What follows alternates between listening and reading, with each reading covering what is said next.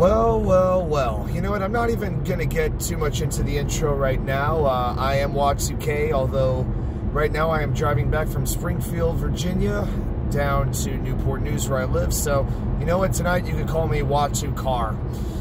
So I am on my way back from an absolutely disgraceful and putrid, embarrassing New York Mets loss at the hand of the Washington Nothing-Nulls, because they got nothing left on their team, but they still had enough to kick the Mets' ass tonight. Luis Garcia is apparently now Trey Turner, Francisco Lindor, Fernando Tatis, and Manny Machado all rolled into one right now, making lights-out defensive plays, hitting home runs, getting clutch hits. Who needs Trey Turner when you have Luis Garcia, apparently? I mean, tonight he looked like Pat Burrell did against the Mets in the 2000s, like Chipper Jones has looked, like Paul DeYoung looked for the Cardinals against the Mets. What a despicable game this was. Now, it's one loss. You know, I'm not going to blow one loss out of proportion. But you know what? I came on this channel a while back, a couple of weeks ago, and explained my reasons why I was still believing the New York Mets were going to win the National League East. And one of the biggest reasons was I was convinced that Billy Epler, Sandy Alderson, and Steve Cohen would do what they had to do to reinforce this roster and take it from just a playoff team and a team that was going to compete for a division to a team that was a legitimate favorite to beat a great team like the Dodgers, the Astros, or the Yankees. I really thought they were going to do it. And even in the last couple of days leading up, when they made a trade for Daniel Vogelbach, not a very exciting move, but I'm like, okay, it's one piece. All right, fine. You know, they did that. And there were the rumors about Juan Soto, that Juan Soto was going to be traded. I got to be honest, I never for a second thought that Washington would trade him within the division. The asking price, Hector Gomez from ESPN has reported that the asking price, the Mets offered, I think, their top 4 prospects, or 4 of their 5 prospects. I think it was Francisco Alvarez, Brett Beatty, Ronnie Mauricio. There was one other, Alex Ramirez, a very, very quickly rising outfield prospect, and David Peterson. And it still wasn't enough.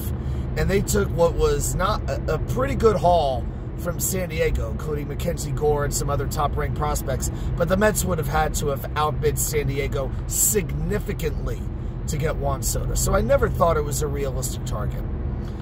So that doesn't happen. This afternoon he goes to San Diego. Now, I took a half a day off and I was monitoring the trade deadline all day long. You know, I left work about 12:45 this afternoon. The trade deadline was at 6 p.m. And I began driving from Newport News up to Springfield, Virginia, where I park my car. Then I take the DC Metro, I take the subway up to Nationals Park to the Met game. And on the whole drive, you know, there were all these different things coming out. I mean, you know, Minnesota was getting these relief pitchers. Philadelphia wound up getting Noah Syndergaard, which is just hysterical in my mind. I can't wait to see how he works out. You know, the Yankees trading Joey Gallo to the Dodgers. So, you know, I think they would have taken like a, you know, maybe a Felipe's French dip sandwich for him. With the original French dip place, it was in LA, okay? You can still get like a cup of coffee there for 15 cents. It's pretty cool. So, and all this time I'm like, the Mets have to be making a move. I was sure they were going to get a Wilson Contreras, a David Robertson. Oh, Robertson also went to the Phillies. I guess the Phillies have a knack for getting the Mets sloppy seconds. That's the only thing I can, only conclusion I can come to. And so I park my car about 4 o'clock. I take the train in. It's about 5 o'clock. I go over to the bullpen, which is an outdoor, basically an outdoor drinking area right behind the center field fence, where they got some live music. They got all kinds of drinks. And I made up with a couple of other Mets fans. There was Michelle, there was Tim, Ravi, met some really great people. And we're all monitoring our phones. Just what are the Mets going to do? And what do the Mets need to do? You know, it's like, well, the Mets are bringing Jacob deGrom in. I mean, this is like bringing in the best starter at the trade deadline. The Mets didn't even need a starter. Of course, it's great to get Jacob deGrom back, but that's not the point. The Mets already had a deep rotation. Max Scherzer, Carlos Carrasco, Chris Bassett, David Peterson. Trevor Williams has done well when he's had to fit in. Tyler McGill, he did well when he had to fit in. You know, so the point is, they had bigger holes to me in the lineup. I mean, last night, J.D. Davis was batting 5th behind Pete Alonso. That was Pete Alonso's protection. J.D. Davis, 877 runs never with this guy. Are you kidding me? So we get the news as we're right before, I think it was right around the time that I was getting off the train and walking over to the bullpen when the news came down the Mets were going to trade for Darin Rufand from San Francisco. So I wasn't too upset about it. They traded Davis, addition by subtraction. Thomas Sapucki, a failed starter in the minors who is never going to be anything more than a reliever. And 2 very low-level prospects that very few people outside of, you know, the Joe DeMeos of the world and John Morosis have probably ever heard of in their lives. So I wasn't too upset about it, and it's like, well, okay, if you couldn't get J.D. Martinez, who, by the way, was not traded, if you couldn't get Wilson Contreras, who, by the way, was not traded, you know, it's not as if another team outbid the Mets to get these players. The Red Sox and Cubs did not trade these guys at all, so I think they overvalued them. Now they're the ones who have to live with that decision. So I figured, okay, well, if you have Vogelbach from batting left and you have Ruff batting right-handed, because Ruff, he doesn't have the best batting average, but he has an 866 OPS against lefties. It's like you're kind of creating one really good designated hitter. If that's what it has to be, that's what it has to be. All right, fine. But I really wanted at least one more bullpen arm. And the guy that I wanted all along, and I made the video about Jorge Lopez, didn't work out, he goes to Minnesota. Robertson would have been a very good fit, he goes to Philadelphia. But I really wanted Andrew Chafin. I wanted Andrew Chafin last year. I wanted him during the offseason when he was a free agent and the Cubs let him go. Detroit signed him because, for whatever reason, this administration is like allergic to giving a reliever more than a 1-year contract. Oh, which reminds me, Edwin Diaz is a free agent. He better get 4 or 5 years.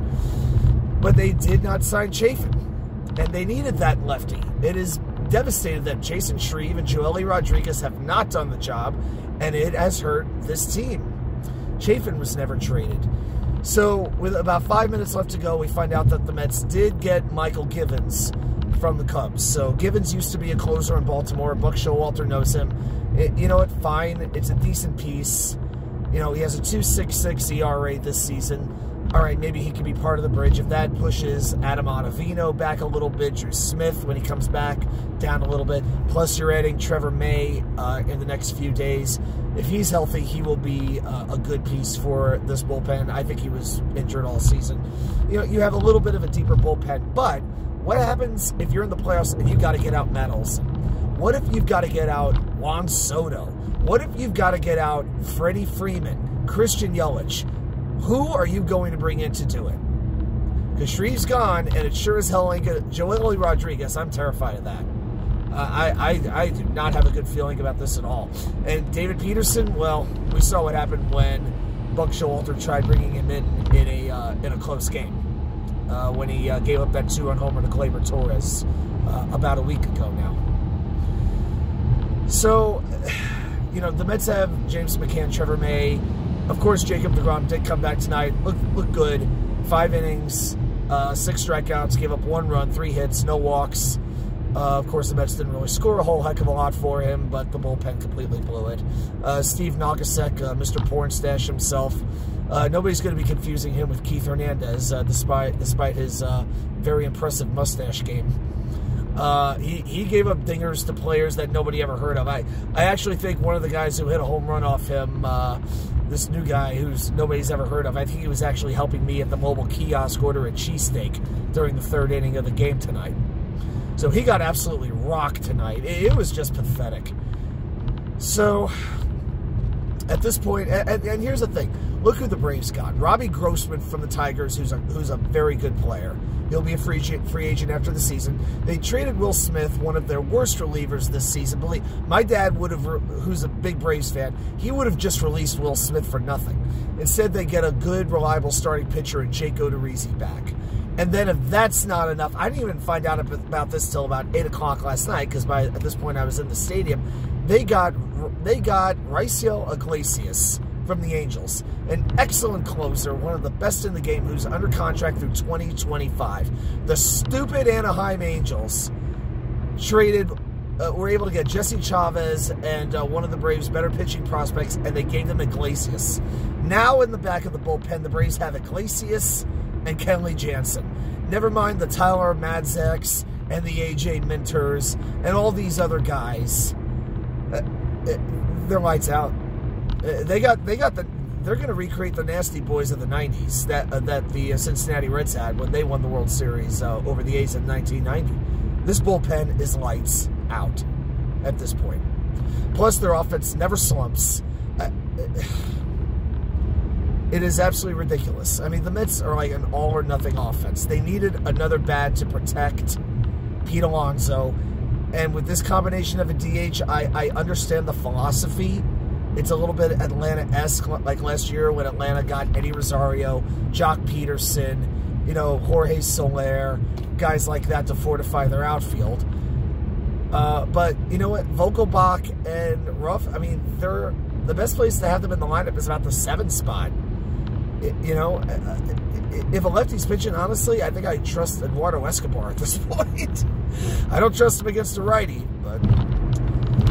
So I am one very disappointed Mets fan. Between the upgrades the Braves made, the Padres made, I mean, Juan Soto, Josh Bell, Brandon Drury. I would have been thrilled with Brandon Drury coming back to the Mets for the rest of the season. You know, they did that. The Dodgers are what they are. At best, the Mets are the 4th best team in this division. And I'll tell you what, this 5-game series coming up against Atlanta, if they don't win 3 of those games, they are in serious trouble. Because I really think if they don't win that series, they are going to lose this division race. In spite of the schedule, the Braves fortified themselves, and they did a better job at doing it than the Mets did. Now, I'll give Givens a chance, I'll give Ruff a chance. But you know what? They needed another piece somewhere. Either another bat or another bullpen arm. They didn't do it. They valued their prospects.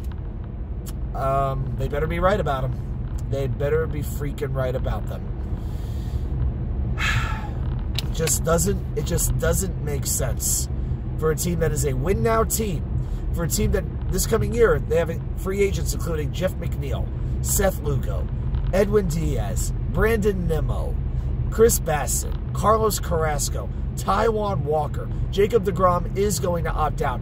At least a quarter of this roster is going to get turned over.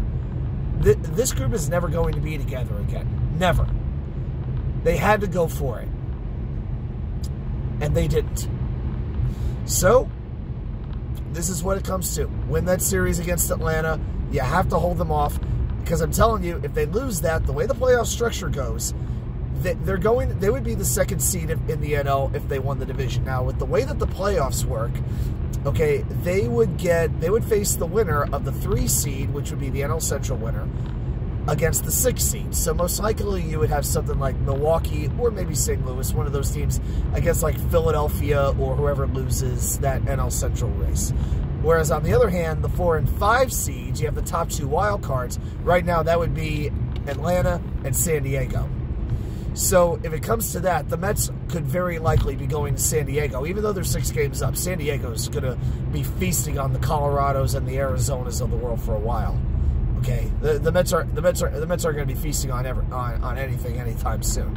So yeah, I can't imagine the Padres not going on a huge run. I don't think they're not going to upstage the Dodgers and take away the division. But to me, this looks like to me, if I had to guess on what's going to happen, the Mets are going to have to go to San Diego and win a 3-game series, and then from there they would have to go face the Dodgers. I can't imagine. San Diego and Los Angeles. And that's not even getting to Atlanta yet. That is a tall order. And I'll tell you what, my optimism as a Mets fan in the last 24 hours has been greatly diminished. So, we'll see what happens. I'd love to be wrong.